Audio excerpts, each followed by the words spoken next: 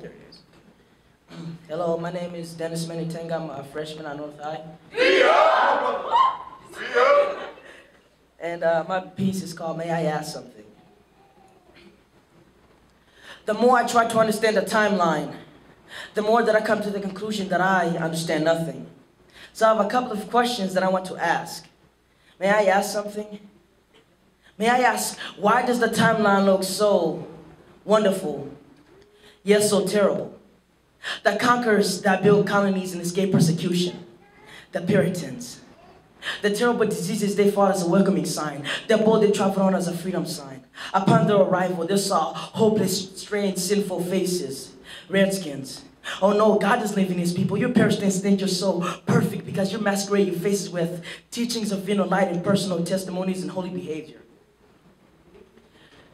You build your pure colonies on the bones of the landlords. You establish a nice chapel to see visions, which you are claiming from the God that gave Jacob the name Israel. The knowledge you claim to have was the ignorance barrier that made you superior.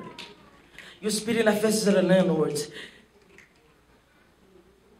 You made them your own slaves. But why? See, I guess it's all mixed emotions for me. So may I ask something?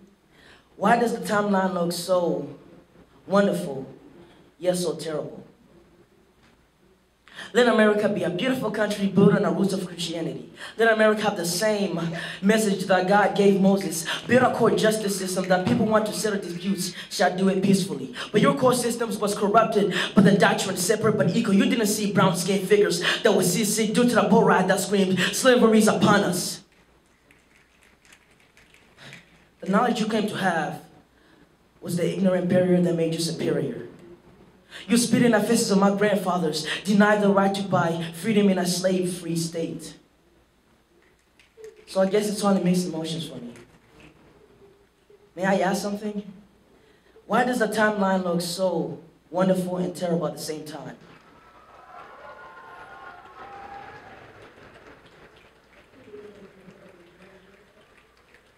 We sang beautifully with deciphering message, but decipher that message. You will hear a lost soul fighting for self-esteem, massaging guns, and selling poison to people. Tonight it is just now us young boys barely sprouting a peach fuzz, but climbing the #1 hip-hop chart. Dropping out of school because acting hard in front of that camera really does sell. I mean, look at the statistics.